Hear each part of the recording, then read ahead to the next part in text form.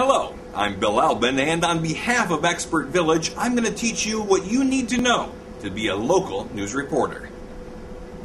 In this clip, we're going to talk about an edit booth. Edit booths are found in every TV station around the world. This is where reporters and photographers and editors come to do their work, to actually take the video, take the sound bites, takes all those things that go together to make a story, and then you edit them.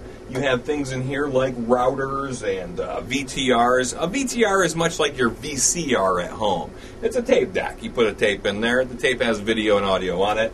You have your audio mixer, things that you know, for adjusting your sound levels and that sort of thing. You have monitors, so you can see all the video that you're going to be editing.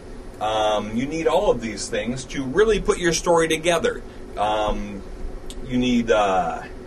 So there's a variety of different kinds of pieces of equipment in an edit booth, and they all work together. They all work with the reporter, with the editor or photographer, and you use all of this equipment, including the sound and the video and those sorts of things, to compile your story and turn it into some sort of finished product. So you would end up having your completed story or your completed video or whatever on a tape, so that during the news, the tape op could take that tape, play it out over the air while the anchor or reporter is talking, or, as we spoke of in another clip, about the packages that are pre-produced complete stories on tape are also created in an edit booth like this.